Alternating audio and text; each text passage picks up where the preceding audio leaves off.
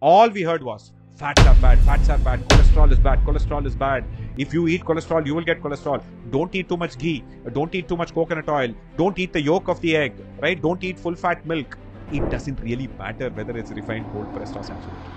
There has been a relentless combination of confusion by the food industry and essentially the complexity of the science in it. For some reason, people seem to believe that nutrient loss by cooking method is a huge factor. I think the single biggest big picture myth about food, diet and nutrition is that there is such a thing as hero foods and villain foods. Wondering why when you buy some, packet of chips from the store and you just can't stop eating, right? It's because it has these 4 ingredients.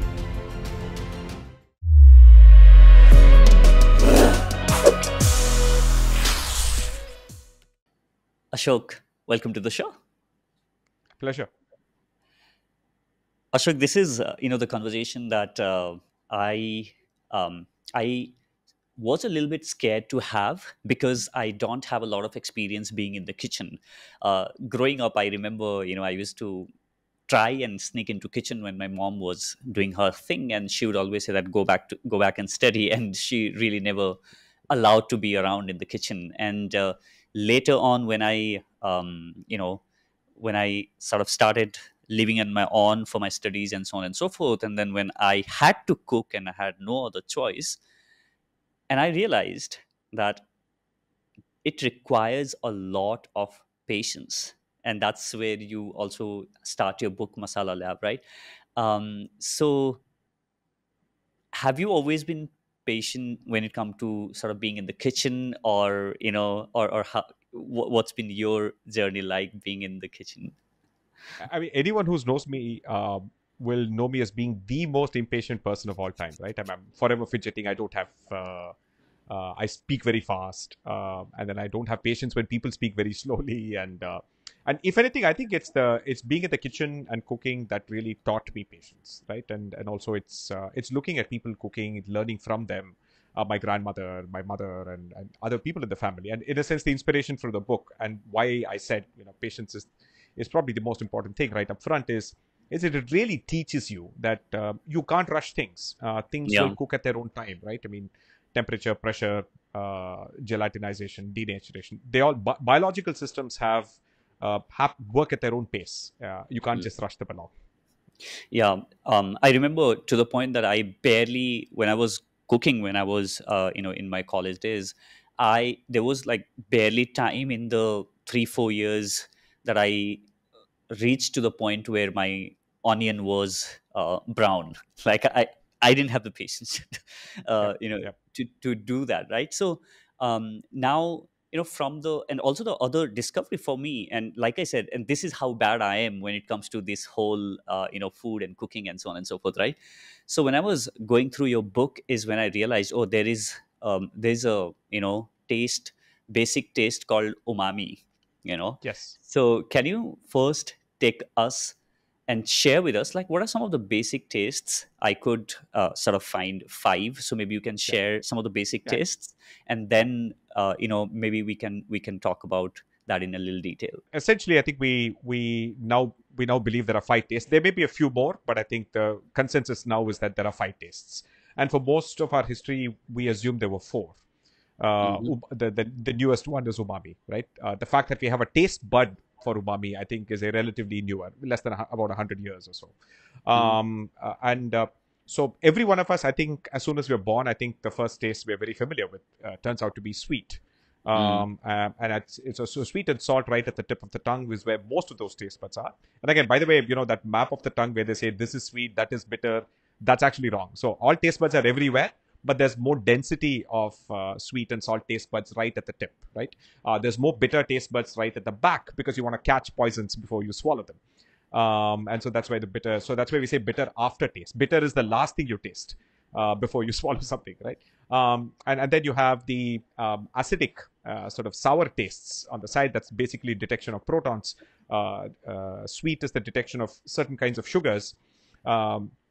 Simple sugars basically, and then your salt is a detection of sodium. So anything with sodium will taste salty. And in fact, other elements in the same, in that periodic table sort of column, potassium and others will also taste mildly salty. They will also sort of trigger the same the channels, if you will. And I think uh, umami is basically the detection of a very specific amino acid called glutamic acid.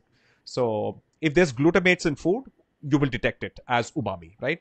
It's a way. It's a way of triggering the fact that what you're eating is protein rich. And how frequent is that? Because so it is. It's so the point is, I think, in historically, anytime you would eat things like, say, raw meat, or any of the hunter gatherers would eat that, the assumption is that umami taste bud developed as a way of convincing people to eat more protein, right? And essentially, I think, raw meat not very appetizing, and so therefore that umami sensation really just helps it along, and so on. Which is why normally umami is really more associated with seafood and meat rather than vegetarian foods. That said, there are certain vegetarian sources of glutamates that people don't realize. Tomatoes are a great example, right? So we use tomatoes in everything, right? So when the tomato price goes up, I mean, everybody is annoyed. Because what taste do you think a tomato brings? It's not very sour. I mean, not really sweet. I mean, it's umami, right? So that's really what it is. It makes everything savory, right? So that's really what umami is, a sense of meaty savoriness, right? So you get that only from in vegetarian sources. You get them from mushrooms. You get them from tomatoes. You also get them from Parmesan cheese.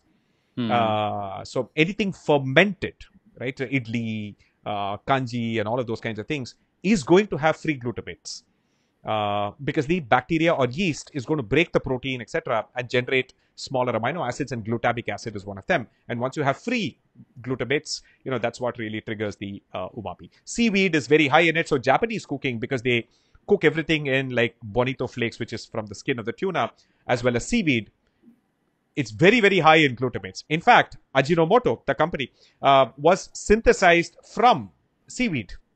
So that's how monosodium glutamate was actually made and then marketed by that company and so on in Japan. That's really interesting. And while you were sharing about hunter gatherers, thoughts sort of came into my mind, and I'm sure you've done a lot of research. Isn't it really interesting that we started off by eating meats and just like pretty much a single taste per se, or maybe depending on different animals, a little bit of here and there. But then now, when we look at where we are, and if we particularly look at India, the kind of taste and flavor and so on and so forth, like how has that sort of come about, like our own exploration of adding a lot of stuff to our food? It's quite interesting, right? So I think it's it's weirdly enough, it's actually the exact opposite. So it's estimated that hunter-gatherers actually ate a greater diversity of foods than we do today. Right. So, so the thing is that you look at a single dish and you kind of think, look, I'm eating rice, I'm eating dal, and there's a side dish, and then there's maybe a chicken fry or a fish fry on the side, and there's a salad. I'm eating yogurt. So there is just, it feels like a lot. But when you think about the fact that hunter, you forget the gathering part, right? The reason they're called hunter gatherers is because they gathered a ton of fruits and berries and roots and so on. So a very common misconception that our diet was just entirely meat wasn't true. Human beings are omnivores, have always been omnivores. Our diet was, well, basically whatever is available, right? So that is what we were, right?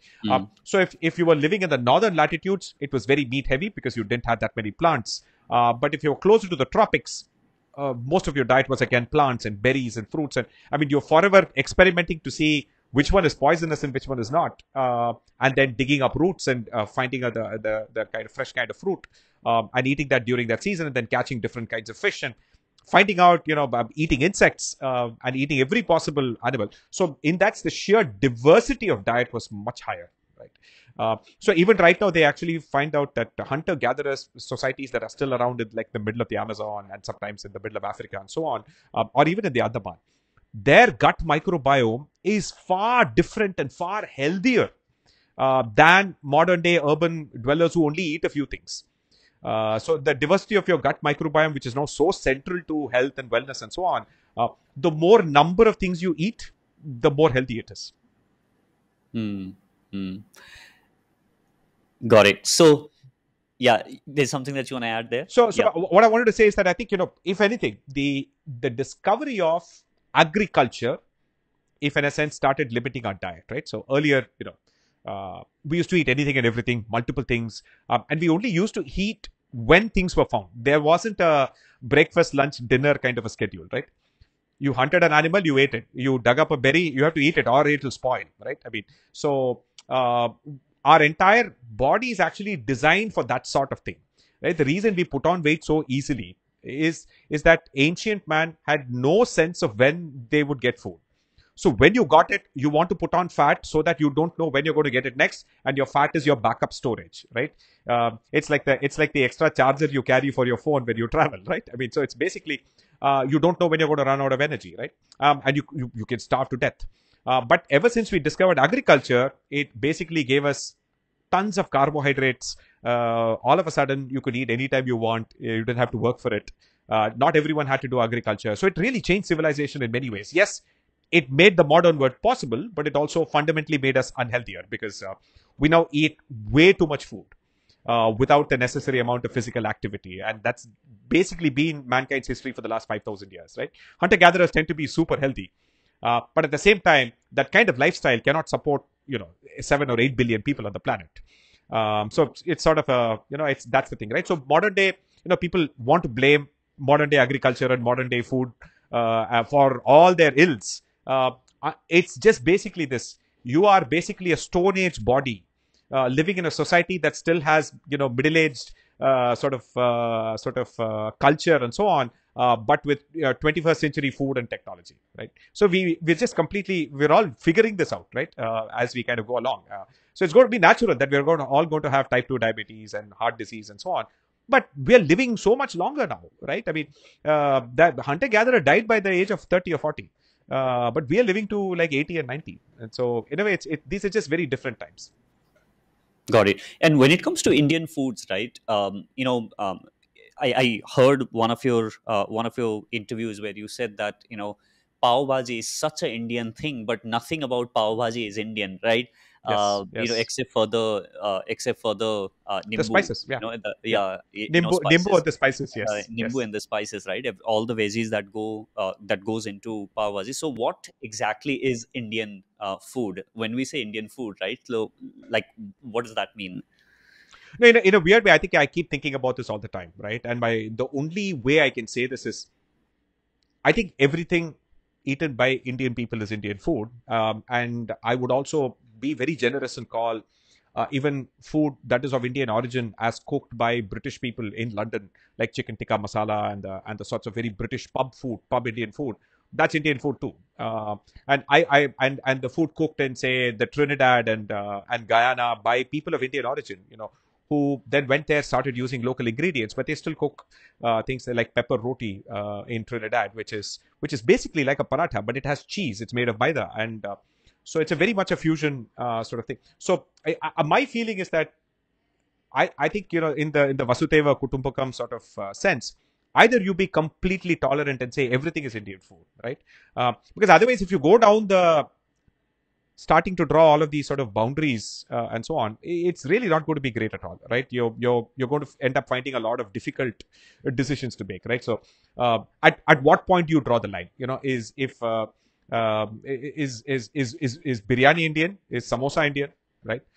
Is sambar Indian? So you're going to really, because the tomatoes, are not Indian in origin. The capsicum is not Indian in origin. The chilies so no dish with chilies can be Indian. No dish with potato can be Indian, right? So it's you're going to be really, really restricted to what you then define as Indian food, right? And again, what are the boundaries of India, right? Is pre 1947, what is Pakistan and Bangladesh were part of British India, right? If you take a wider note, parts of Afghanistan, that's Gandhara, right? Kandahar is literally Gandhara from the Mahabharata, right? The guy who wrote the seminal textbook on Sanskrit grammar, Panini. What do you think Panini's hometown was, right? And I don't mean Panini, the Italian sandwich, right? I mean Panini, the Sanskrit grammarian. His hometown was Kandahar, Gandhara, right? So in the sense that I think, and it's a spectrum, right? I mean, so sometimes I find it difficult to define Indian food. And I would, at least in my book, I broadly say that there's something common about this part of the world where we essentially dissolve spices in hot oil. And the choice of fat and the choice of spices determines the specific sub-region of what that food tastes like. If it's ghee, cumin, etc., it's Punjabi. It's coconut oil, curry leaves, and garlic. It is Kerala. It is sesame seeds and saunf and other things. It's Chettinad. If it's mustard oil and panchforan, it's Bengal, right? So no matter what you do after that, whether it's chicken, mutton, or fish or vegetables, doesn't really matter.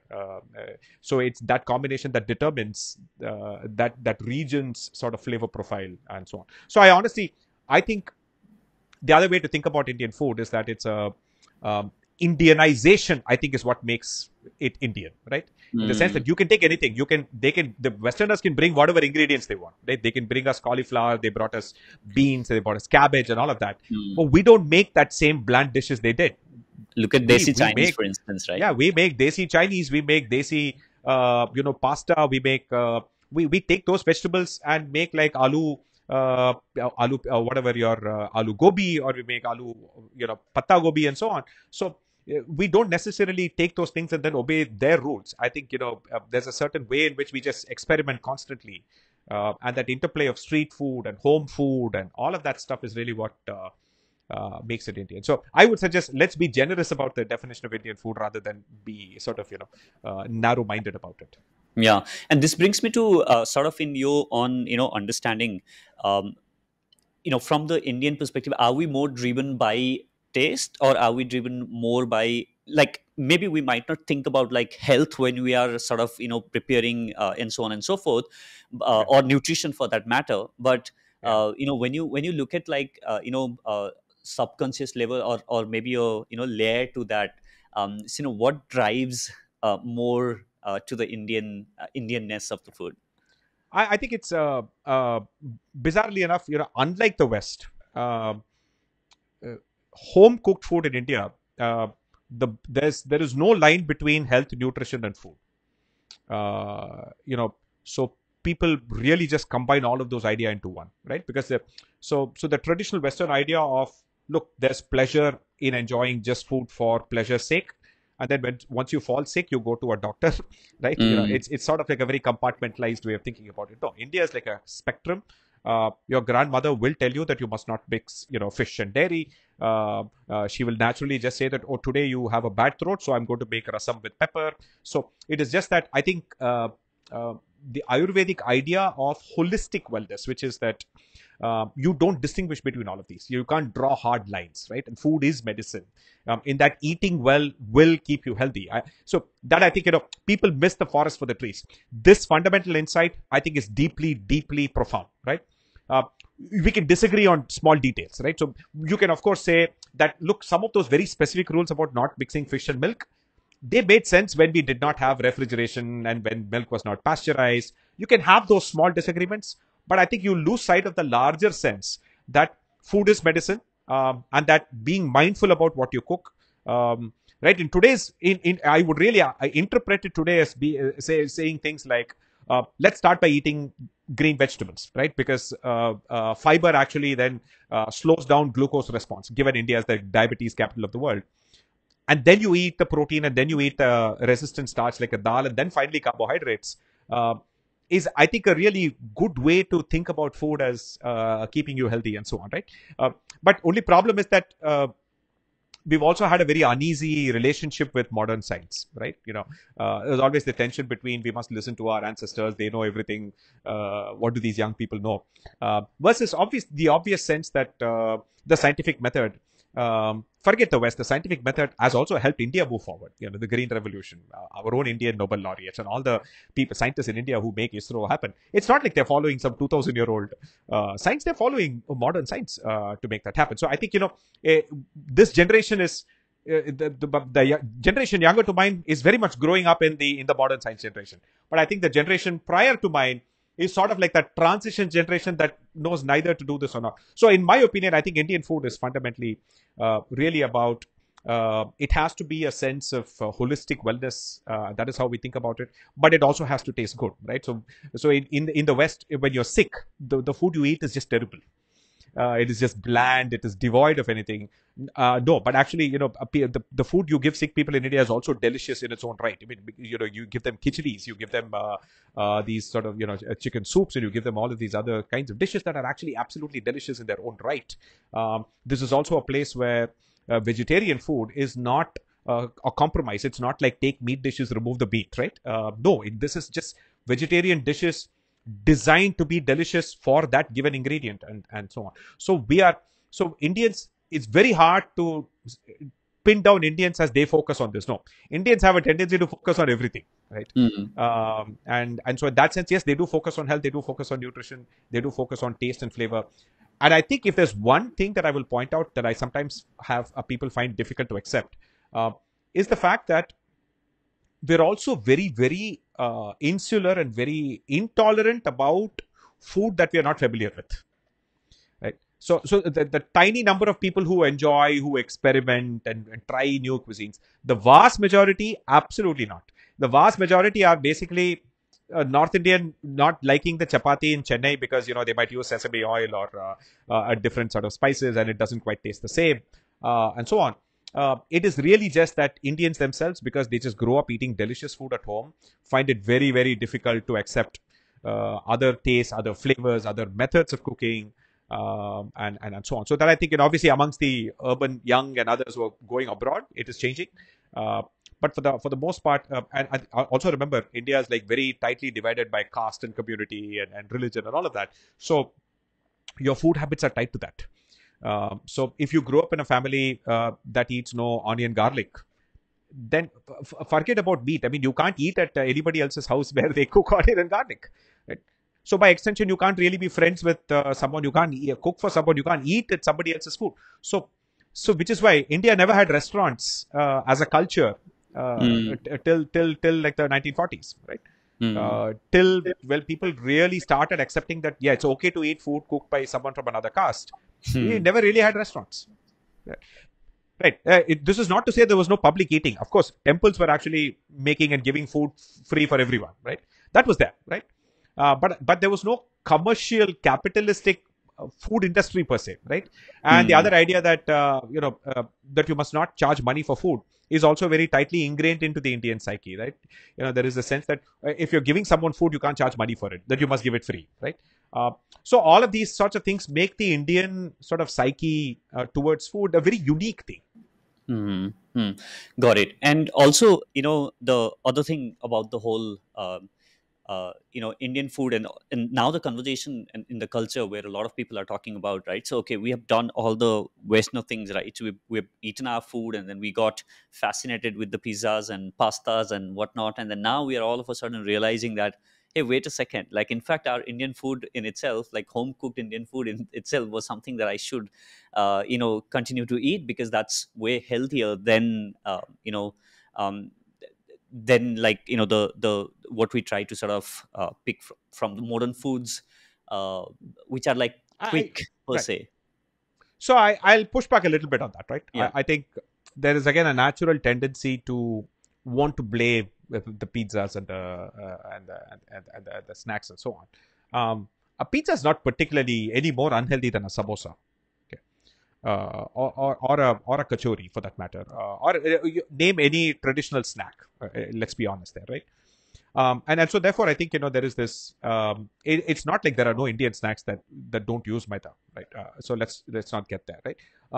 And again, the point about a pizza is that nobody's asking you to eat a full pizza, right? And you can always eat a pizza that has vegetables on top, and then there is cheese and all that. And if you're eating one slice and then not eating a big dessert, that's not really the problem. And I think what people are also missing is that the distinction is really between home cooked food and restaurant cooked food. It doesn't matter whether it's a pizza or whether it's a dal chawal, okay, right? A dal you order from a hotel, 3 times more calories. There is just no escaping it.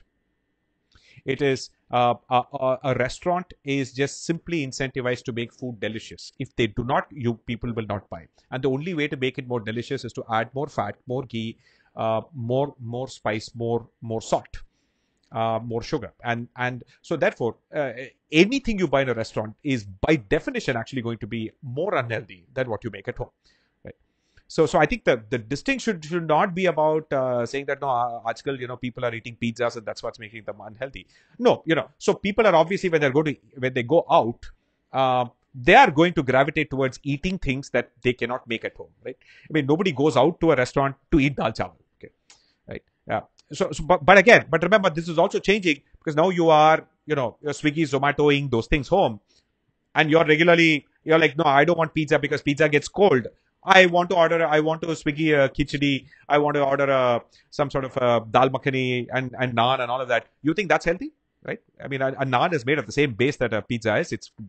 A naan is basically the base of a pizza, right? So I think it is just that I think people have in having this distortion. I think what people end up doing is they somehow believe as long as I eat Indian food, I'm healthy, and they will eat unhealthy Indian food, right? So again, let me tell you, the rate of diabetes in India is not different amongst people who eat pizzas and people who don't eat pizzas. All right. There are many people in my own family, they've never touched a pizza in their lives. They all have diabetes. But they're eating rice 3 times a day. And eating nothing else, and not eating enough protein, not eating enough micronutrients, and their sedentary lifestyle. And so clearly, I think, people are not paying attention to the actual science of what, causes glucose spikes and so on. It is just that any kind of carb heavy meal is not great for you, right? And yes, of course, the saturated fat and all of that is, of course, also going to add on heart problems and all of that. But I think, the very same people who say no to pizza sit and eat thousands of biscuits in their lives, they're dipping into their tea. What fat do you think is there in that biscuit? It's all same saturated fat, right? So it's just that people need to have a common sense, more neutral, fact-based approach to this. You must eat home-cooked food. You must eat more vegetables. You must eat more protein. And you must reduce consumption of fat and carbohydrates. However you do this, whether you order from a cloud kitchen or whether you make it at home, doesn't really matter. Yeah, whether it's Italian or Western or American really doesn't matter here.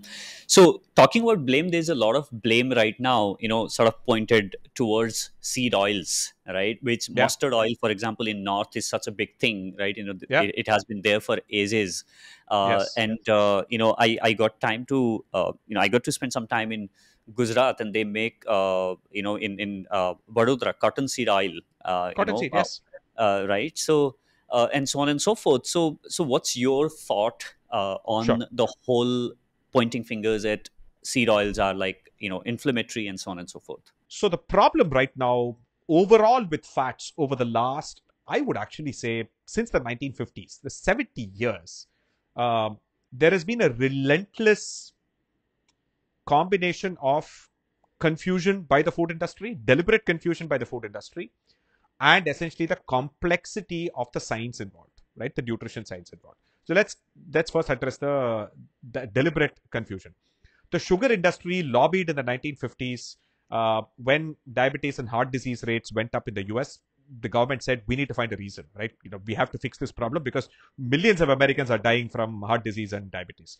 So basically, these guys did the study, and they essentially found out that sugar was the problem. But secondarily, they said, well, saturated fats can also be a problem. Okay. And so what the sugar industry said is, let us pay researchers to specifically focus on fats and completely ignore sugars, and let us paint them as the villain. And so from the 1950s to the 1980s, all we heard was, fats are bad, cholesterol is bad. If you eat cholesterol, you will get cholesterol. Don't eat too much ghee. Don't eat too much coconut oil. Don't eat the yolk of the egg, right? Don't eat full fat milk.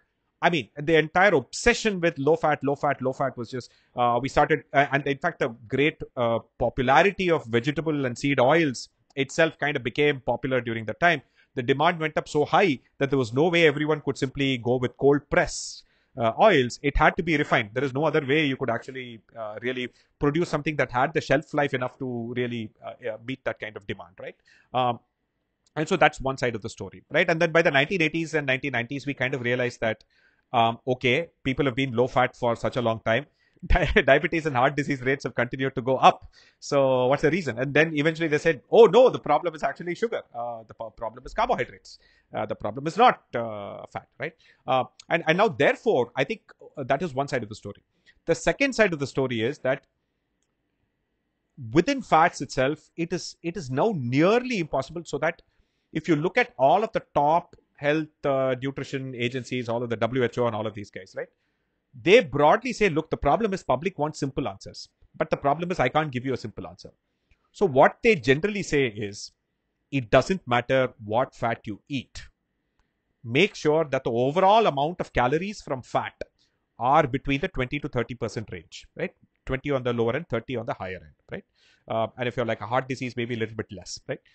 It doesn't matter. So your overall calories, 100% calories, keep your fat calories to 20 to 30.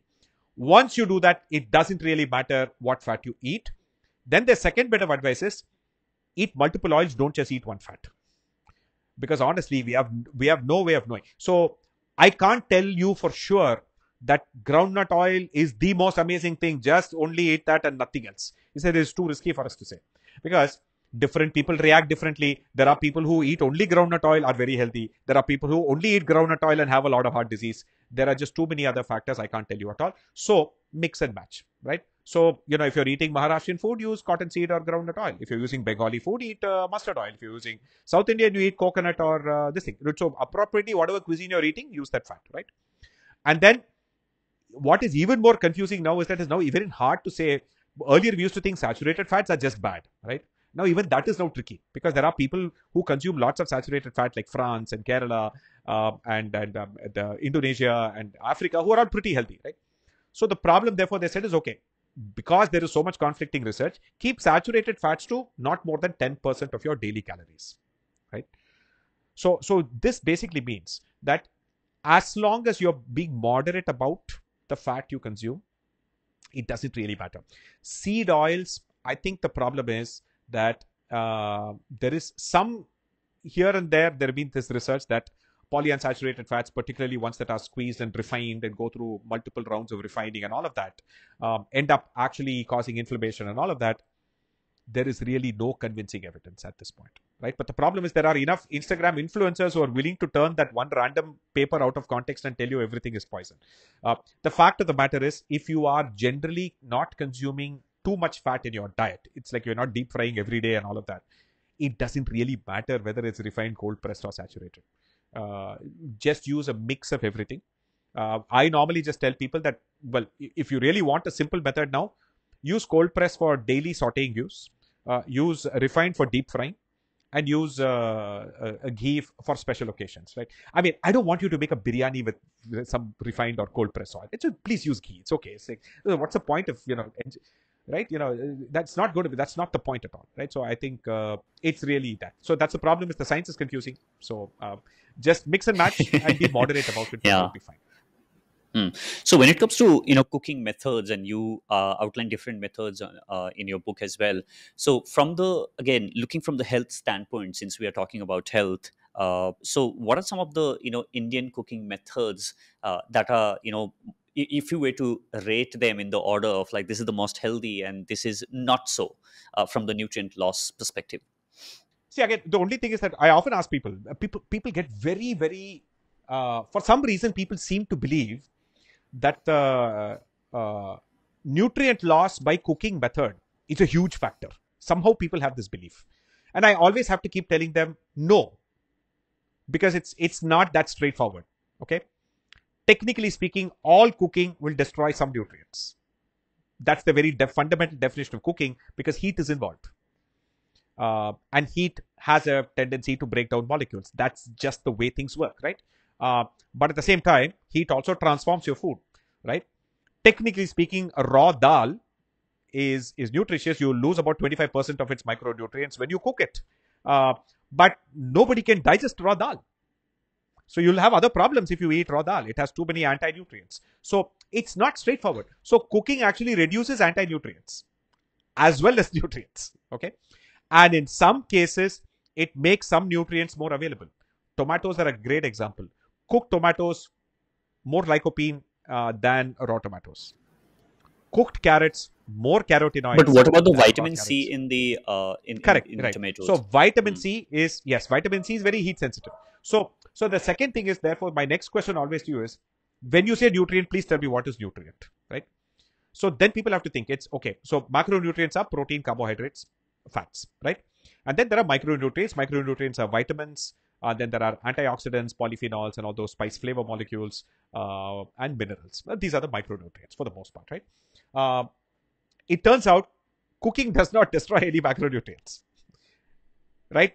Neither does storing in a fridge, neither does storing in a freezer, neither does not macronutrients do not get destroyed. Law of conservation of mass and all of that. It really does not get destroyed. Okay. Uh, Micronutrients, different micronutrients work differently, right? So vitamin B and vitamin C, which are the water soluble vitamins, they are the most heat sensitive. Fat soluble vitamins are not. You're not going to destroy fat soluble vitamins by cooking, right? So your vitamin A, D, E, K, none of that stuff is going to get destroyed. But vitamin B, the water soluble vitamins, and vitamin C are the ones that are commonly going to get destroyed. Typically, you lose about 20 to 25% through any form of cooking method. Again, in general, you don't eat one dish. The reason you eat a ton of things, you eat a mix of cooked and raw, is to make sure that you're getting everything, right? Which is also why I think, you squeeze lime at the end, you've got back all your lost vitamin C, right? And it's anyway a generally good thing to do, right? It's always good to have a salad on the side. Why do you have a salad on the side? Because you're going to get all of those missing B and C minerals from that, right? And so I think in general, and again, you don't need much. So it's not like you need to eat it every day as well, right? So therefore, people just completely break their head. So therefore, now when you think about cooking methods, you really essentially are ranking them in terms of, okay, in terms of vitamin B and C destruction, which is the least destructive, most destructive. Least destructive is microwave, then followed by steaming, Mm. then followed by Is it boiling and pressure so? cooking. Yeah, so yeah. Yeah, yeah. So I want to talk a little bit about microwave because I Yes, think you have yes, also tried to. There's a lot of myth around that, right? So one of the things yes, that yes. we often keep hearing is it's not a healthy thing to microwave your food. It is the Uh, healthiest because actually it only heats water. It does nothing else, right? See, the problem with boiling is that a ton of those micronutrients will get lost to the water, especially if you discard the water, right? Steaming is better, right? But steaming takes time. Okay, uh, so there is a question of energy. So it's not. So cooking is not. So people also have to balance LPG costs and other things, boss. So it's not like a.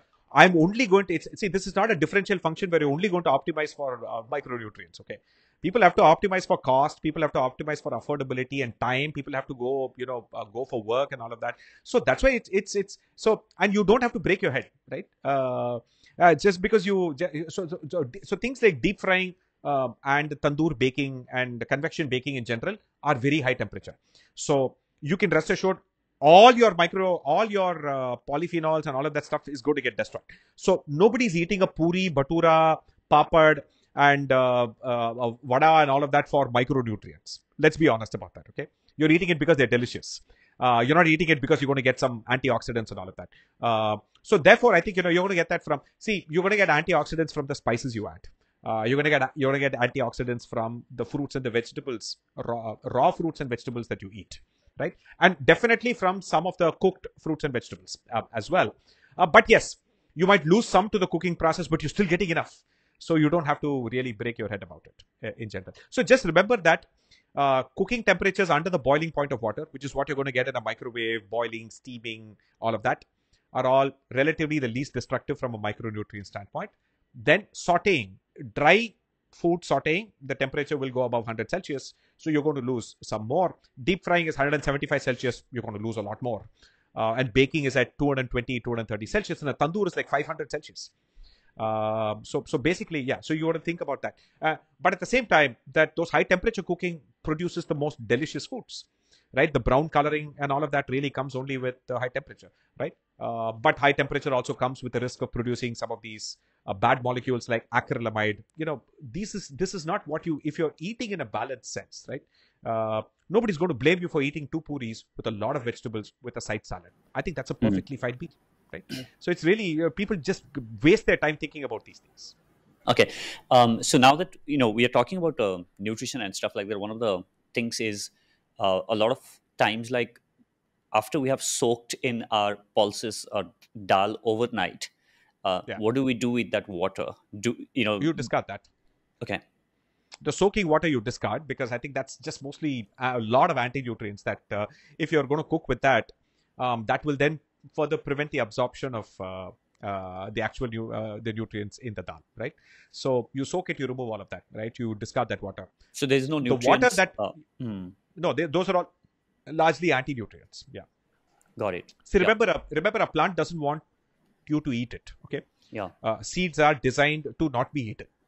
And so all seeds have anti-nutrients on their outside, right? Human ingenuity has meant that we can now take that actual full dal and then we can use this roller mill to break it open and then get to the stuff inside, right? So that's the distinction between the whole dal, the chilke wali dal, and the split dal. Okay, the split dal is the easiest to digest. Chilke wali dal is good; it's healthy because it's a mix of easy to digest but some fiber also, right? But it's going to have some anti-nutrients. The whole dal, 25% of the population can't digest it. Forget about it, right? And there are people saying that no, you must only eat the whole dal. Are you kidding me? Most people will have indigestion, right? Some people may be allergic to it and all of that. So I think I think it's always a sort of like a balance. So with dals, actually, you discard the soaking water, but you retain the water in which you cook it. Right, so that's like super nutritious water. Nutritious, yeah, got it. Because it's all extracted. Like It's a lot of very umami, right? So very very vegetarian umami, because the protein you're going to get a lot of the glutamates and all of that. So that's why it's a soup base in general, right? And in fact, for chana, the cooking water of the chana has properties very similar to egg. So it's called aquafaba. So vegan egg is actually made from the water that in which chana has been cooked. Oh wow, that's how they make vegan eggs. Yes. Got it. So for the larger part of my life, I have always tried to stay away from pickles because of the oil that they are made in. So what are your thoughts on pickle, and particularly the way we make here in India, right? In oils. So there are 2 ways in which you can pickle, and I personally prefer one of the ways over the other. The first way of pickling is brining and fermentation is number 1. And the second is basically acid and oil, right? So basically, the first method essentially allows for bacteria the right kind of bacteria to colonize whatever it is you're fermenting, and then produce lactic acid, which then makes it inhospitable to other bacteria, and it also makes it slightly sour, right? So we do this to things like amla, we do this to lime chilies, and many of these things. At least I know we do that in South India, where many of these things, all you have to do is add a little bit of salt, less than 2% salt, and just let it sit for months on end, and it will just ferment, and it will last for a fair amount of time, right, at room temperature. Obviously, I think it is also going to, every day it's going to taste a little bit different, because as the fermentation goes a little, sometimes it's very funky, sometimes progresses, and again, there is always the occasional risk that sometimes the fungus will get through, and that's going to be bad for you, right? You really just want the bacteria and so on. So the food industries, the other alternative way is actually to dunk the whole thing inside oil and use acidic ingredients. Okay, so inside oil, no oxygen. So no, you're not going to get no anaerobic conditions, so you don't have microbes. And so therefore you end up preserving, and you also make sure, as an added this thing, you use sour ingredients like mangoes and lime and things like that. And you also use antibacterial ingredients like mustard powder and fenugreek and so on, traditionally used within pickles. And the other thing you use is obviously salt, a lot of salt. Right. And so these are just 2 approaches, and you sort of make it spicy as well. Right? It's a lot of chilies and other things. So again, that also makes it inhospitable. The second method is actually more suitable for commercial production of pickle, meaning that Like earlier, people would make pickles at home. If everybody can't make pickles at home, you're going to have to buy it from a store. But the industry cannot simply be doing lacto-fermented brine and all that, because it's not a standardized product. It's going to be very, very very hard to standardize and so on. So therefore, I think, it's just both categories. The former category is generally way more healthier and actually good for you, probiotic and so on. The second one is just I would just say is a technique to improve the taste of very bland food. That's really all there is to it. It's not very healthy. So you want to eat not too much. So I have one question that I want to know from you. If you were to create a spice mix that represent you, what would it contain and why? Oh, spice mix. Okay, man. Yeah. I've been. So in general, my sort of food science hack has always been to take popular existing spice mixes, because I like the panchforan, I like the sambar powder, I like the chettinad masala, which has, because my favorite spice mix actually is Goda masala. I think it is spectacular. It has that pattar ke phool, the stone flower, and very, very interesting coconut and everything else, right? My hack has always been to take some of these individual spice mixes that already exist. I don't think I can invent a new spice mix that's better than things that have been established for thousands of years. But I would just add 4 things to it. One is dehydrated garlic, dehydrated onion, which is the powder, right? Powdered form of onion, garlic, dehydrated ginger, and dehydrated tomato. And I often tell people that if you have these 4 powders in your freezer, right? If you're wondering why, when you buy some, packet of chips from the store and you just can't stop eating, right? It's because it has these 4 ingredients. So all your spice mixes that are there in a Maggi masala, in a Uncle Chips or whatever it is, right? They will all have these 4. You can actually look up in the ingredients. Dehydrated tomato, onion, garlic, and ginger will be there everywhere, right? And then so you combine that with the super aromatic, the cardamom and the star anise and the black cardamom and so on. It is just astonishing. Weirdly enough, I know it's overuse right now, because the Indians' current most favorite aroma right now is peri peri. Okay, there is a peri peri flavor of everything. Peri peri momos, peri peri everything, right? And so that again, actually, it comes from actually that variety of chili that comes from Mozambique in East Africa, and it has it is hot, but it also has a fantastic aroma, right? So I would actually say you can actually take a lot of traditional. I can take a sambar powder which is very heavy in chilies and use the dried peri peri chili. I think that will make for an astonishingly interesting sambar as well. So, but then I'm not able to find dried peri peri chilies here that easily. I have to ask whether somebody from the food industry can source me some. Awesome. So, are there any, some of the biggest myths that you see? I know there are a lot, but when it comes to Yes. Indian food and cooking, that you would like to share, and then I have one more question, and we'll call it off. Sure. I'll keep it simple.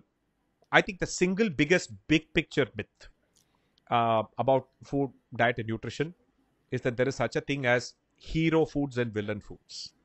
That's the single biggest myth. Okay, you are wasting your time if you go down that route. Only way to be healthy, lose weight, reverse diabetes, or reduce the onset of all of that sort of stuff is to eat less food. Right? It's not exercise. It's not all. Yes, exercise is great for many other things, not for weight loss. Okay. People just need to eat less food, and they need to eat it less frequently.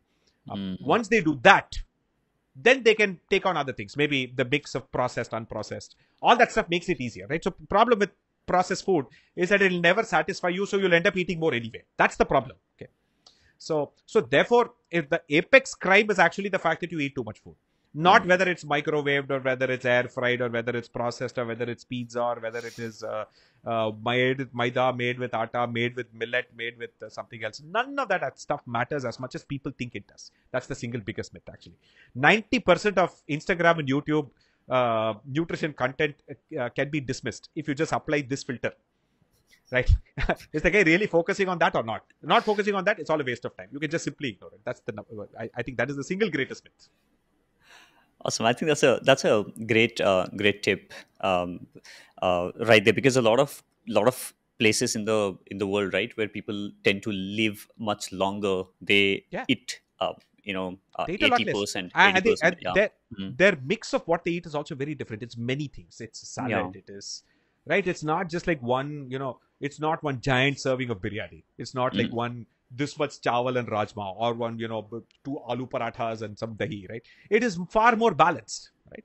I think it's really about the number of things you eat on the plate. And then again, people have to remember that if you embrace the fridge, Mm. you can actually have a very much healthier meal, because you can't honestly cook 8 dishes, 7 dishes every day for yourself.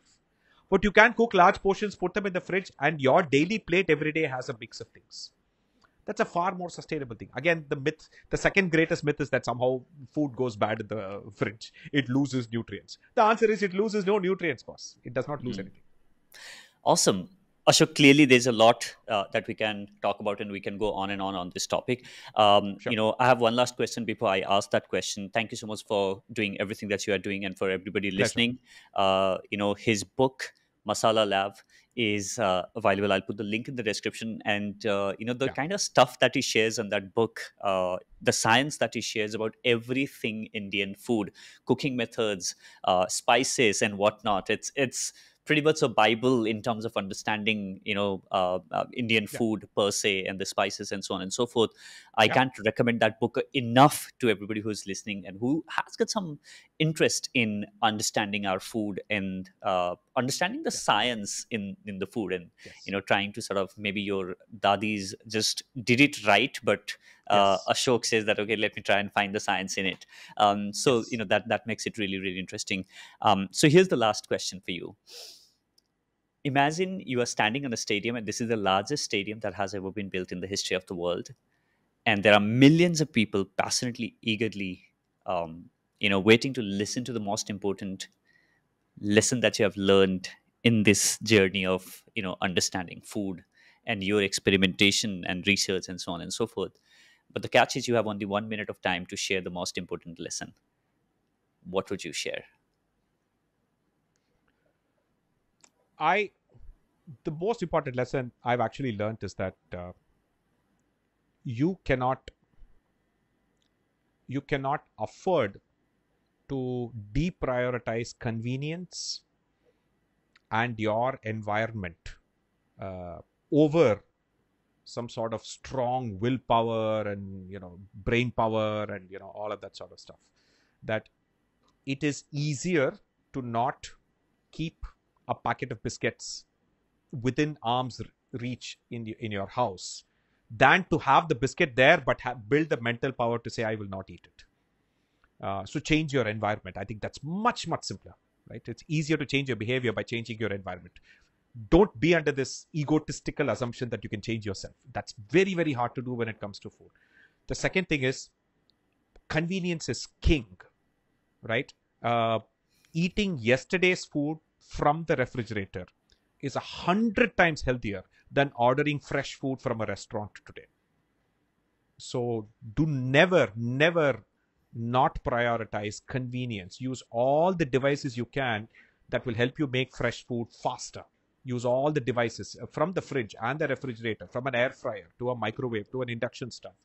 Use every shortcut you possibly can, including even buying vegetables that are already pre-cut, if you think that is convenient, to quickly make a salad, to quickly make a dish.